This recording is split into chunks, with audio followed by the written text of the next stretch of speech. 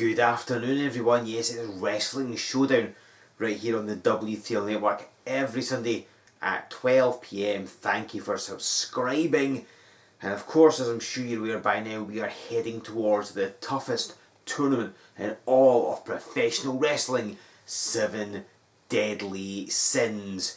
It all takes place for the first time ever. We are making history by having it across 2 separate locations on 2 separate months.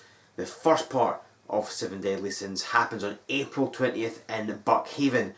That is then followed on May the 10th by the second and concluding part of 7 Deadly Sins in Edinburgh. And then, as if that wasn't enough, later that month on May 31st we head to Guiseley, June 1st we're in Newcastle, June 2nd we're in Stockton-on-Tees, and June 14th we're back up in Broxburn. All these events sponsored by our good friends at Crafty Connoisseur. Thank you so much to them. Check them out, tell them we said hello. And if you or somebody you know wants to sponsor a W3L event, maybe lots of W3L events, get in touch with us here at W3L via our website or Facebook, whatever, and we'll tell you how you can make that happen. So I mentioned 7 Deadly Sins, the toughest tournament in all pro wrestling. 4 rounds of action, each round with its separate stipulations. You don't win it, you survive it, and whoever does survive it gets a heavyweight championship match in the main event of Resolution 13 coming up later this year. Now on April 20th, when we go to Buckhaven, not only are you going to get the first 2 rounds of 7 Deadly Sins, that being the opening round, which is a 7-man battle royal, and then the quarterfinals, which are those matches with a 10-minute time limit, but also Emily Hayden's going to be defending the Women's Championship in non-7 Deadly Sins tournament action. Then it all finished off in Edinburgh on May the 10th, where you get the submission match, semi-finals, and of course the final of 7 Deadly Sins, a last man standing match. But who are the 7 people getting involved in 7 Deadly Sins, I hear you ask? Well, they are, in alphabetical order, the Exile Luke Aldridge, Taylor Bryden, his nemesis Dickie Divers, the Asian sensation Omar Muhammad, the merchandise Mike Musso, the original Craig Stevens, and bad boy Liam Thompson. What a septet! That is one of the most intriguing lineups we've ever had. You've got a mixture of the old and the new, people that have been in 7 Deadly Sins before, people that have never been in there. This is going to be fantastic. Do not miss it. Get your tickets for Buckhaven and for Edinburgh. And speaking of Edinburgh, we were recently at Edinburgh Comic Con. It was fantastic. Thank you to all the organisers for letting us come along. And the match you're about to see came from Edinburgh Comic Con. It was a rematch from 2 weeks ago right here on Showdown. The tag team title is once again on the line. TJ Rage and Krieger are going to be taking on the very good Mr. Euan, Mackie and Timm Wylie. For Mackie and Wylie, didn't go well last time. They complained about what happened. I'm sure Joe Fordyce will fill you in as we go along. But they demanded a rematch. It got made at Edinburgh Comic Con, so let's go down to ringside and find out exactly what happened. Ladies and gentlemen, this is Joe Fordyce here with you on Wrestling Showdown. And oh well, Timm Wylie's not even waiting for anything resembling an introduction. He's waiting for the bell. Goes straight after Krieger, the very good Mr. Euan Mackie, straight after TJ Rage. And yes, the Tag Team Championship is on the line. This is a rematch from just a couple of weeks ago right here on Showdown. Oh, hang on, don't say do! And right in those uppercuts. Now they change position. And the champions seem to have turned the match in their favour. These 2 teams no strangers, like I said. This is a rematch from a couple of weeks ago right here on Showdown. Rage and Krieger defeated Mackie and Wylie in what you might say is controversial circumstances. The very good Mr. Euan Mackie wasn't technically the legal participant in the match. It's actually Timm Wylie, but he was one that was pinned anyway. And of course they took it out on the referee. Ironically, the referee who's in this match right now. It's just the way it's been scheduled, unfortunately. So hopefully he's not going to be too intimidated by Mackie and Wylie, and hopefully things go a bit smoother, certainly for them anyway. But so far it isn't, because they attacked Rage and Krieger before the bell, and things been turned. We see TJ Rage holding back Timm Wylie's arms, or he was anyway, trying to let the crowd get a couple of shots in. Krieger's trying to see Mackie. I don't think anybody at Edinburgh Comic Con has quite ever seen anything like this. Hold on, the referee holding Timm Wylie's arms back. Admittedly he's kind of forced into it by TJ Rage, and frankly, and again, Oh, a second chop. Would you be arguing with TG Rage? I don't think I would. Mackie has the better of Krieger here as he slams him in the apron. So it's all over the place here. No semblance of a standard, traditional, proper tag team match. Just all over the place. Some animosity between these two teams, understandably so. Oh, Rage blocks Wylie there. Gets the shoulder block. What's he going to go for? There's some nice agility by TG Rage. Not something you'd necessarily expect from a drop kick. He's a big, powerful man, but he can move.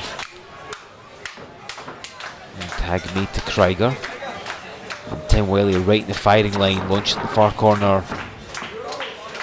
Krieger charges in, there's another uppercut. And sends him to TG Rage. Krieger in the middle rope here. He's all over these uppercuts, isn't he? And they're striking with effect as well. We're going to see a giant swing. Could be the referee being really lenient because frankly the 5 count finished ages ago and technically the champion should have been disqualified by now. However, the referee choosing to be a bit more lax knowing what is at stake in this contest. Wylie crawls over and tags in Mackie, a wise move, he's the freshest man. Oh, hold on. Mackie got caught and dropped down. Krieger straight in for the cover, but the referee a bit hesitant. Goes to, I don't think maybe he saw Mackie tagging. I think he was trying to get Rage out the ring. But regardless, Mackie is the legal man again. That was one of the issues that Wylie and Mackie had last time, in that the very good Mr. UG Mackie wasn't technically a legal participant. Oh, and Timm Wylie just snatched Krieger's ankle. That'll cut his momentum off. And right in the face goes Mackie. He strikes with such accuracy with that sliding kick. And now he's got hold of the ref. And this allows Timm Wylie just to club away at Krieger. And you had to expect that when Mackie and Wylie were able to turn the match in their favour, they would definitely do so and they would break every rule going. The referee, he's having a devil of a time trying to keep... Oh, Mackie kicking at him. That could lead to a DQ here. I mean, both these teams really are very volatile. We've seen, obviously, TG Rage gets quite worked up when Krieger's being double teamed and they're cheating behind the referee's back. Mackie and Wylie are the two of the most nefarious characters in all W3L. Working like a well-oiled machine so far. Certainly after their last encounter with Rage Krieger, didn't seem like everything was going well between the two of them. I think they were finger pointing and blaming each other for what happened. But they're still on the same page and they've got the rematch, so they could be having the Tag Team Championship coming to them anytime soon. Now Wylie intimidating the ref. Mackie throttles Krieger, TG Rage comes in. And there's times like this when you could do with a second referee, isn't it? Timm Wylie clamping on that chin lock. Just trying to cut the ox into the lungs. Slip his arm across the carotid artery, slow the flow of blood to the brain. Because if he's sly about it, TG Rage could end up seeing his own partner, Krieger, being choked here if Timm Wylie puts his forearm across his windpipe. But Krieger gets out, comes off the ropes, ducks the clothesline, but doesn't duck the back elbow. Timm Wylie's not the tallest man in this match, he's not as tall as Krieger certainly, but he is powerful. When he hits you that back elbow, you are going to go down. And as we saw previously when he and TG Rage went at it, it's like two locomotives crashing together. Remember Timm Wylie, he's a world-travelled wrestling veteran. So going for, I think, the better part of it, certainly the past 2 decades, I believe. I'm sure it was the early 2000s he started out. I mean, he's wrestled extensively throughout France, wrestled in Pakistan not that long ago. There's Mackie with his new sequence, the rolling chunder, lands that backsplash off the top rope. We never saw Vader do it quite like that, especially these days.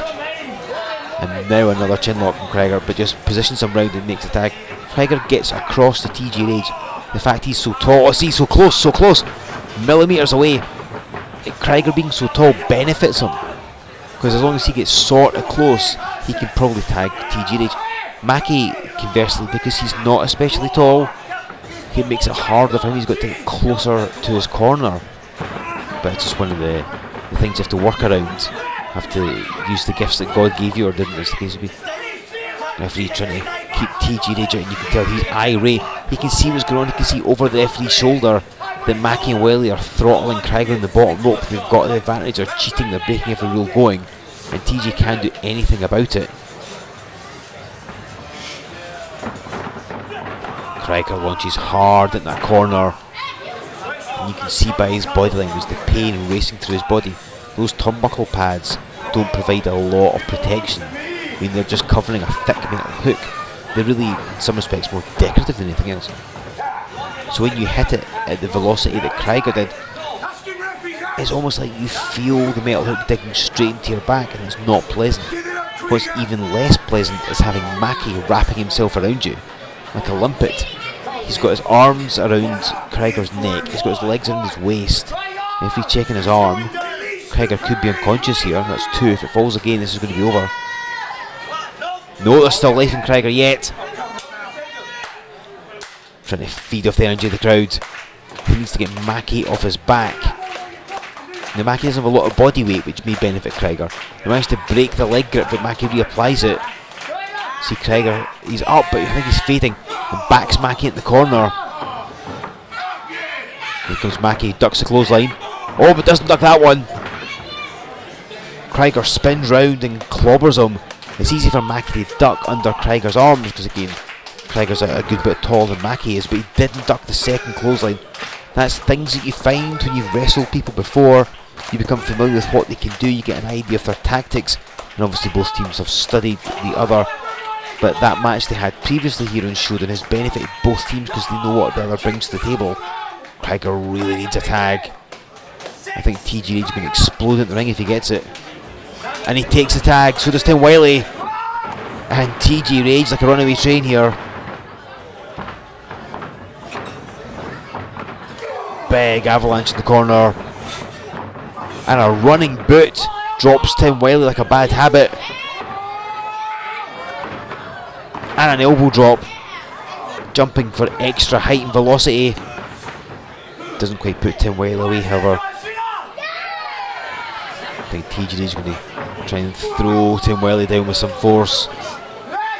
Wylie struggling, and he slips out the back and clobbers TG Rage right in the back of the neck. And tags made to Mackie with it. Oh, the body press. There's a lack of body weight going against Mackie. TG Rage caught him. He's a really powerful guy, is TG. And Mackie gets flung nearly out the ring.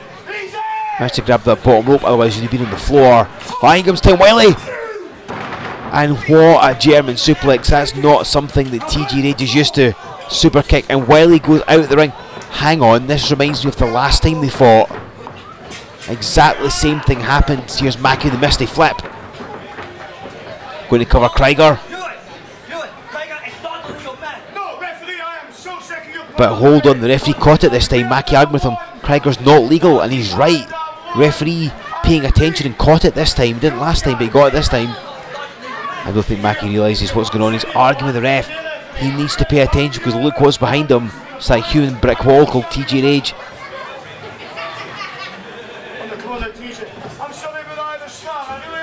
And now Mackie realises what's going on. Oh, there's a handshake.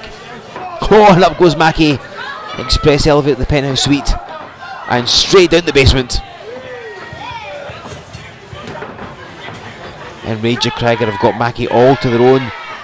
Wylie's out on the floor somewhere. They've hooked him up. They've killed the Magic Gate again. That's how they beat him last time. We'll do the same this time. And it does. TG Rage and Krieger defeat Mackie. Timm Wylie a bit too late in getting in there. As a consequence, Rage and Krieger are still your W3L Tag Team Champions. And Mackie and Wylie are unhappy about that. Now, admittedly, the referee got it right this time. The legal man was pinned, but that's not going to improve Mackie and Wylie's moods.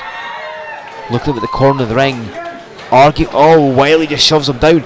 Arguing with each other. The champs retain. Who's their next challenger going to be? It certainly may not be Mackie and Wylie because there's obviously problems there. We'll try and keep tabs on this here on Wrestling Showdown.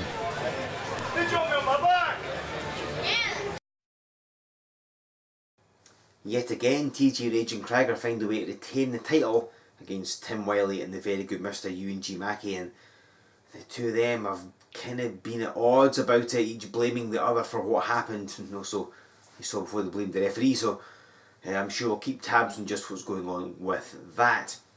But I mentioned 7 Deadly Sins. It's on the horizon, happens April 20th in Buckhaven, and then of course on May the 10th in Edinburgh. If you were at Edinburgh Comic Con, come out and see us in Edinburgh at the Southside Community Centre for the second half of 7 Deadly Sins.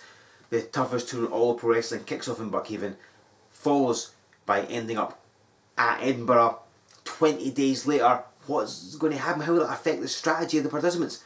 You'll find it by being in both places, and you should come in both places. And if you can make it, on May 31st come down to Guiseley, June 1st in Newcastle, June 2nd in Stockton-on-Tees, and then June 14th in Brockburn.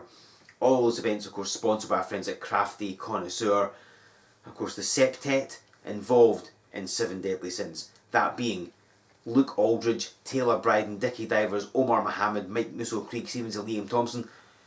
It's going to be fantastic to see what happens with them, who they end up facing, what the tournament's going to be over Broxton in Edinburgh. You should really pick up your tickets for that as soon as possible, and you can get them by going to our website w3lwrestling.com. Make sure you buy our tickets from there and sign up to our mailing list while you're at it. Give us a like on Facebook, follow us on Twitter, join us over on Instagram, subscribe to this channel to never miss an episode, because next week here in Showdown we're going to bring you another match from Edinburgh Comic Con. Once again, thanks to everyone who put Comic Con on for letting us come along and do what we do. Hopefully we'll see you next year. Hopefully you were there and you enjoyed it. So another match on Comic Con next week. That's one not to miss. Use the hashtag W3L Wrestling Showdown. Who do you think is going to win 7 Deadly Sins? Who do you think is going to walk away getting that title match in the main event of Resolution 13 later in the year? Get in touch and engage with us here at W3L. And then come back in 7 days time. So I'm going to bring you another match from Edinburgh Comic Con right here on Wrestling Showdown. Hey, listen, I'm moving finally. I'm at the Edinburgh Comic Con, so I'll be back on when 6 o'clock. So. Who's this? It's Dad. He'll ring you back. Can I help you? Get in the cage.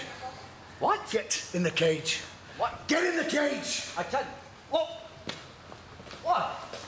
Whoa! I don't bother struggling. What are you doing?